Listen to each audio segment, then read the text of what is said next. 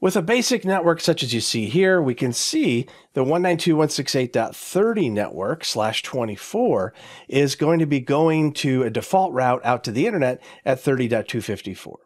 Now let's say that instead of a static IP address of 30.2, we're getting an IP address from a DHCP server.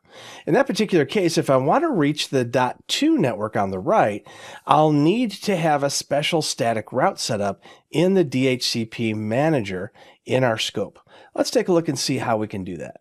I'm in DHCP on a Windows server, and what I'm going to do is I'm going to go over to my scope and go down to where it says Scope Options. Now I'm going to right-click and choose Configure Options. We're going to scroll all the way to the bottom, and we're going to choose the classless static route. And now I'll click Add Route. My destination is going to be the .2 network. So I'll put in the network mask. And then the router is going to be at 30.1.